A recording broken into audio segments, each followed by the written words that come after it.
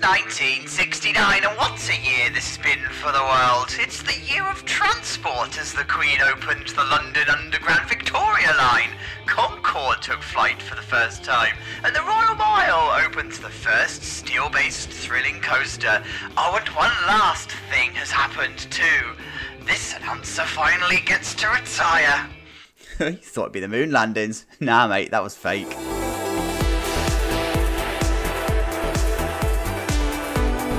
Oh yeah, you guys, welcome to 1969. Nice.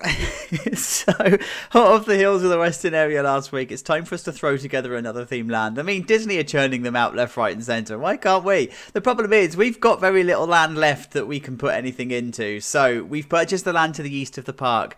Is it the east? I think it's the east. We're going to say it's the east. Okay, it's the east. So, rather nicely, a lovely chap named Anton has just put out a steel coaster into the world, which is now capable of some very steep and some very fast turns. And I mean, sure, we could put a man on the moon, but we can't make coasters go upside down yet. Seems legit, right? So this is what we've got. We are, as I said, at the east of the park. This is a new land that we're going to put in here. This is the coaster that is concerned. So it is the Schwarzkopf very first model that was put out. It is identical to Wildcat at Jolly Roger. It's like literally the same layout. It's probably not the same dimensions and stuff, but it is recognizable as that layout. And guys, this thing is going to need custom supporting, and I don't want to play. But this is how I pulled it together then. You've got the station, you've got this really weird like turnaround, and it seems to be this is a deliberate shaping. I don't really know why it didn't just cut around here like the cheese case does. No idea. But anyway, we then go into this lift hill. Just to let you know, by the way, I have used the Eurofighter track with the Invincible trains. It's the closest we're going to get. I'm not being a purist about it. Please don't be a purist about it. I don't care. I'm just going to delete you. It's as simple as that. So it gives me what I want.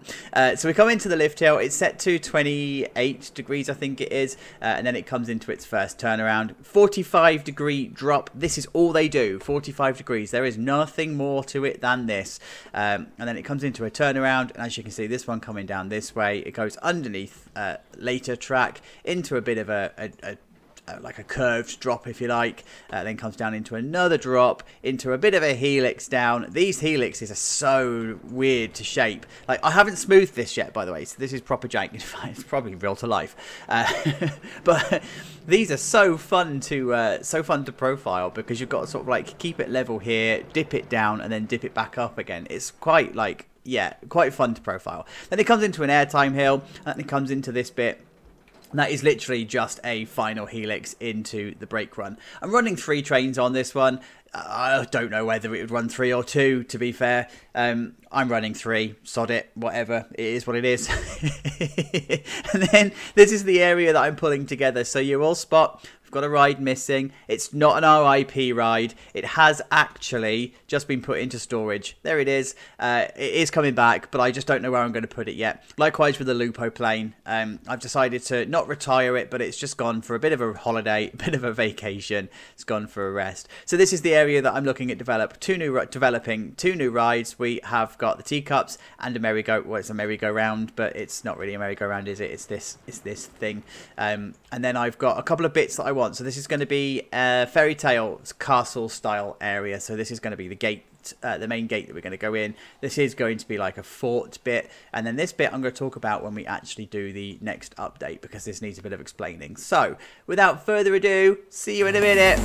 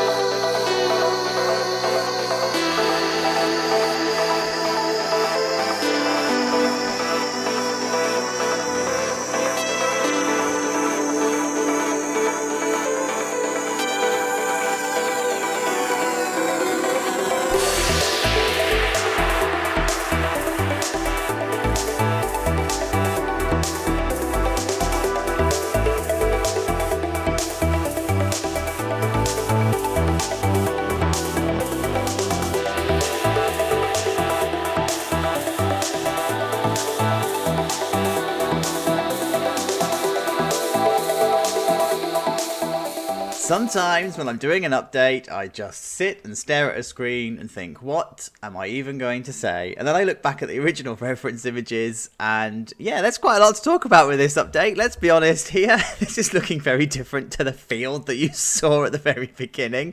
So where do we even begin? Let's begin at the entrance, right? Because this is starting to come together. Of course, it needs a lot of touching up and a lot of detail work, and it needs a lot of things doing to it, right? But this is just a placeholder of what I think I want this entrance area to be. And actually, I do want this to be like this. So what I've done is I've put lots of castle-y type stuff on here. Originally, I wanted the turrets to be the same width, but actually it was just too symmetrical. It was too uniform.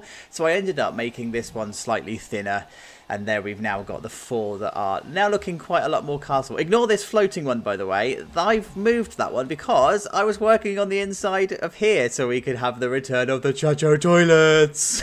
It's been a while, guys. Like, I'm surprised none of you have actually noticed that we've been developing an entire theme park and not once have we put a toilet in since 1930. It's overdue.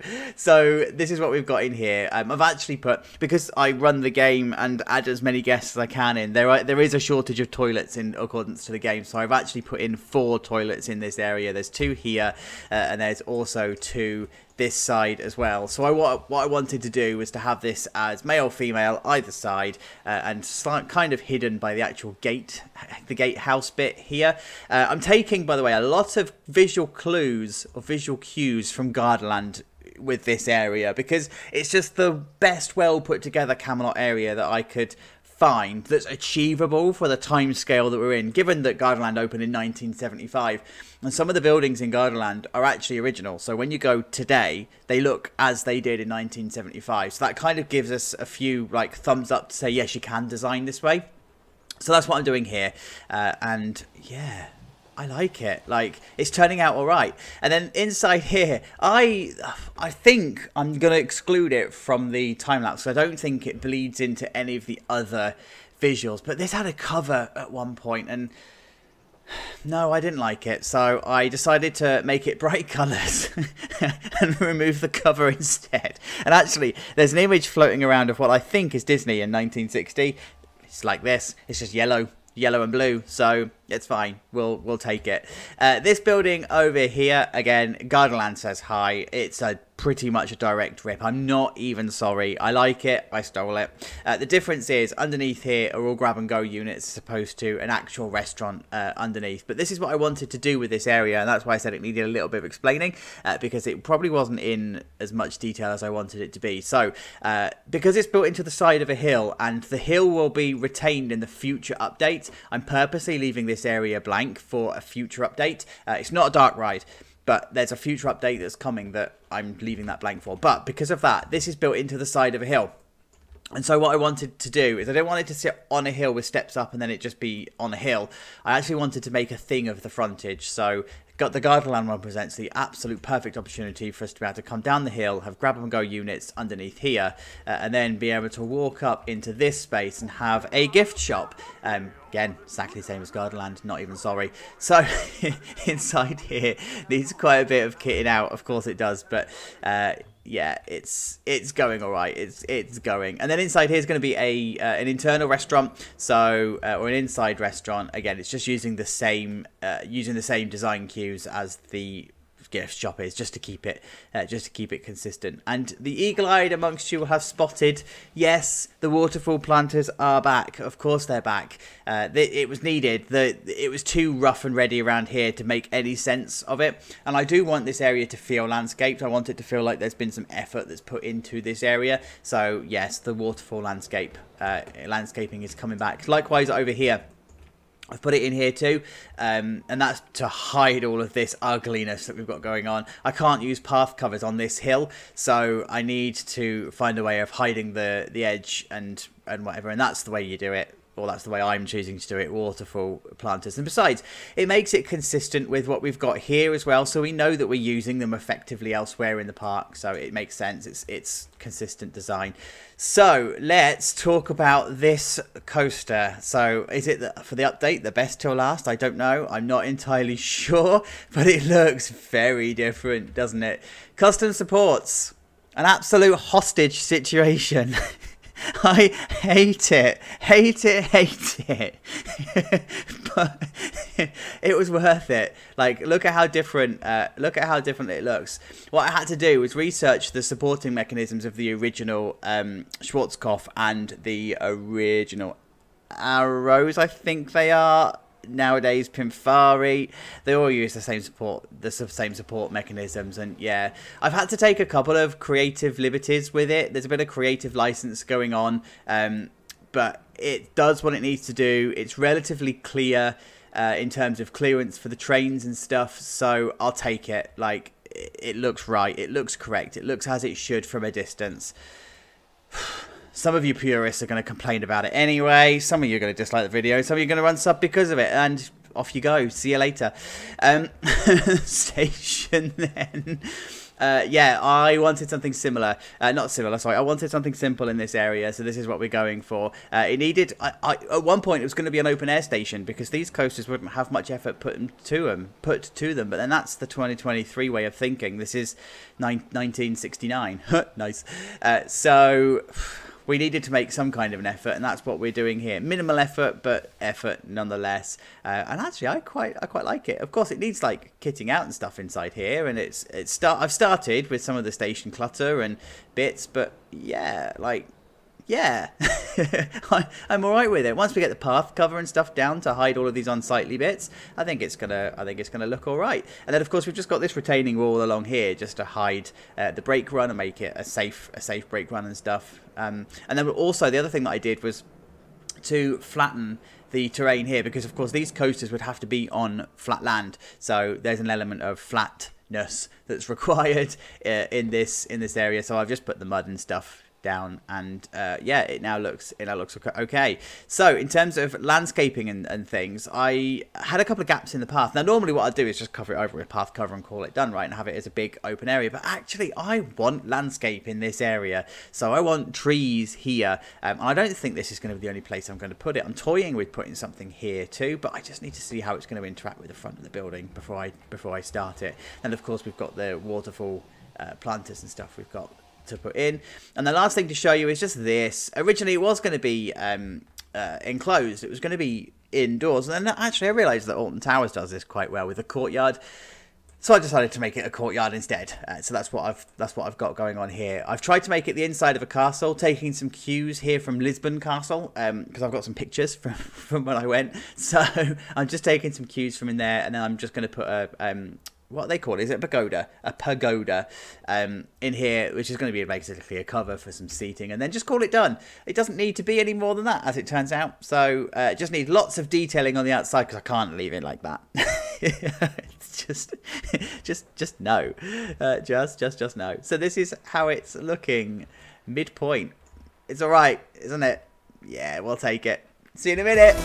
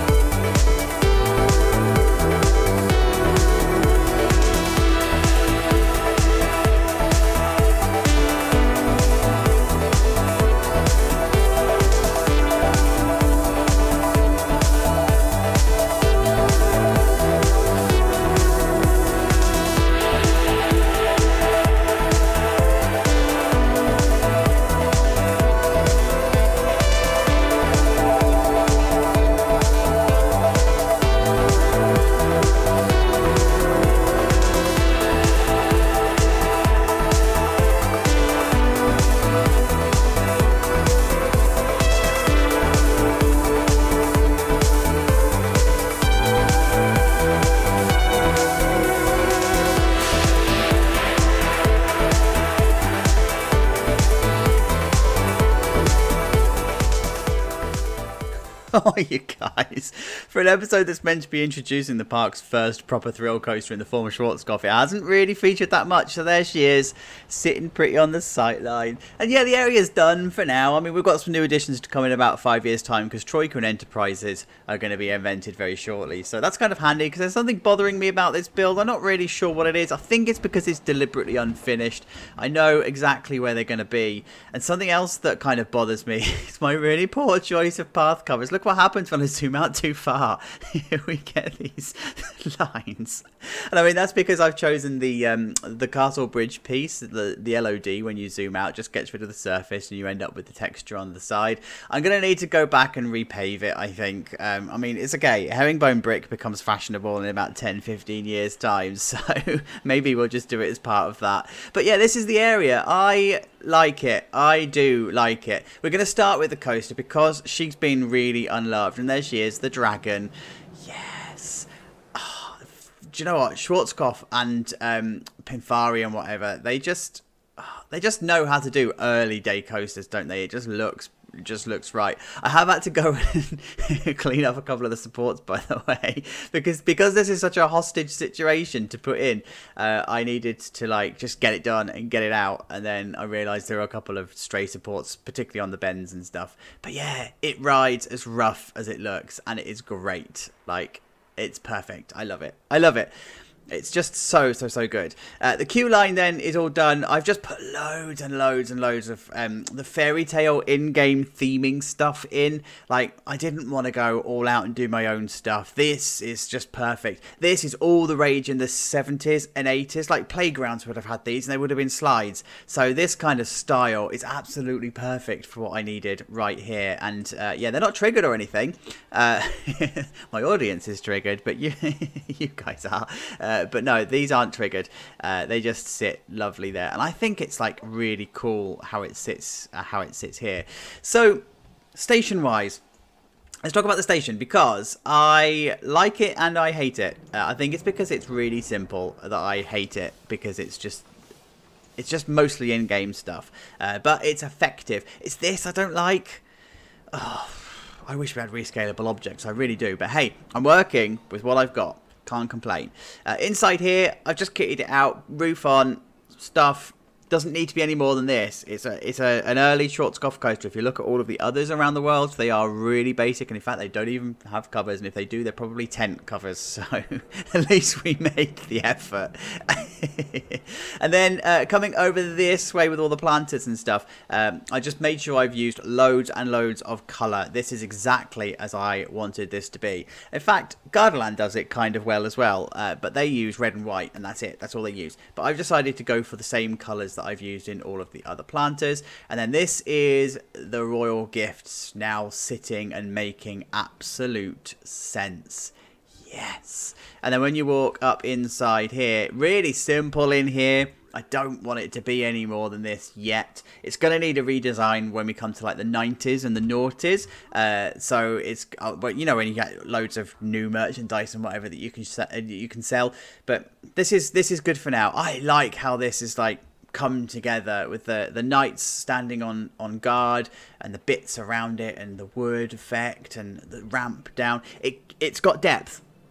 And it's got the depth that I absolutely wanted it to have, so yes. And then talking of depth and consistency, the restaurant is also the same. Now the 70s are coming, so it's all about the beige and the brown. So there you go, it's beige and brown. But this feels a little bit cold in here. There's a couple of reasons. And I don't think I'm going to put it in the time-lapse because I did all of the work in here and it looked better than it does now. And I had a game crash and I lost 2 hours worth of work. And I'm just not minded to put it back, because this build, much like the supports, has been a hostage situation. So I'm happy. I'm happy with how this is in here. It does what it needs to do. It will probably get redone again shortly, or touched up, or whatever that may be. Yeah. So let's go over here to the actual main building, because yeah, I like this too. This was a bit of a, is it going to work? Isn't it going to work? And I think it's just about crossed the line of, yeah, it works. Hang on, where's my camera? What am I attached to? There you go. Yeah, it works. It's what I wanted it to be this side, and it's to start with. It's all the colours, and it was. Do you know what? I could spend ages ripping my builds apart, and every single time I go back and go, yeah, do you know what? It's actually pretty good. So I'm just going to shut up. I'm going to stop telling you that I don't like it, because I'm going to come back in the future and say, yes, I do like it. What I do like is how this area has now opened up, and how this whole gate sits on the sight line. Now it's got all of its clutter, now it's got all of its stuff, and the path has been opened and you can now walk in. Yes, yes, I like it. By the way, next episode is probably going to be controversial. The Lido's days are numbered. That's all I'll say. So, toilets wise, I've done a bit of work in here too. I have put a wall or two along this side. I wanted to enclose it. Now, I have kept that ATM that's hidden behind here, and that's for game functional purposes. That's not because I'm doing anything trick wise. We haven't got ATMs yet. They're not quite in the public domain. They're coming in the 70s, so but I do need ATMs in the game, because otherwise guests just wander around. But hey, this is the toilets. This looks so 70s now, with the wood and the metal paneling and the green and the white. Yeah, like, hello 70s. It's gonna need an update when it comes to the noughties, but it's, yeah, it's good as it is. Then just some touching up work along the railway line here. Oh, I just spotted that under the tunnel. That's... Oh, I wonder if I've done that when I've been... No, it can't be, because that's got texture to it. Anyway, I'll go and fix that. So, yeah, this bit here just had work and stuff to it. I wanted this to be a concrete area. This feels like this might be a refuge area, or it might be to do with the signal box and stuff. So it just felt like it needed to be concreted over. In reality, it's actually hiding some stuff I can't hide. So it's... hiding it. Hooray! And then coming back this way, oh, yeah, I just love it. Like, let's actually walk through, shall we? Because you see everything from up above, and you've just done a 1960s tour from Tejikam, and this is what the area looks like when you walk through it.